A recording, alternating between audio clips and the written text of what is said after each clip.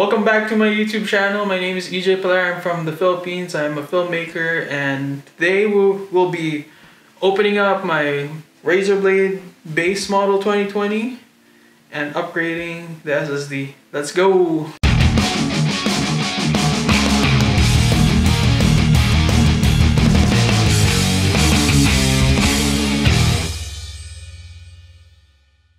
Aloha guys, welcome back to my YouTube channel. Today we're going to be upgrading the SSD on my computer. And the SSD that I bought is the SanDisk 1TB SSD. It is on sale on Best Buy for $89.99. I think it is the cheapest and bang for your buck SSD for Black Friday.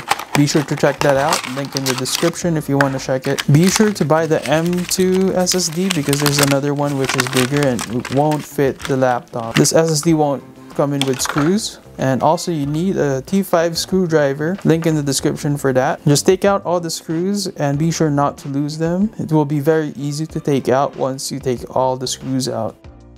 I was easily able to take it out. This is my first time upgrading a laptop and I was successful in upgrading it.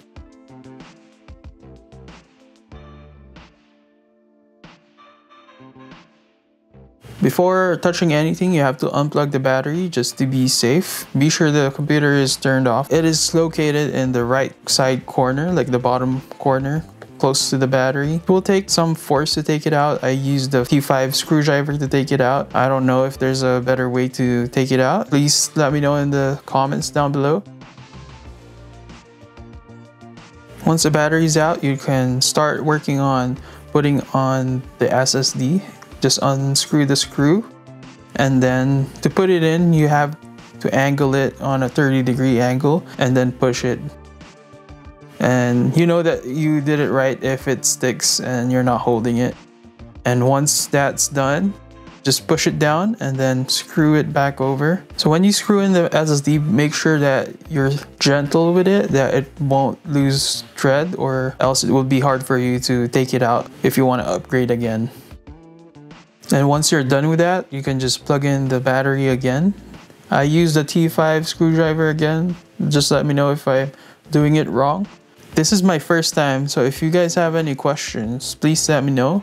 And I'll be happy to help you out, or somebody in the comments can help you out.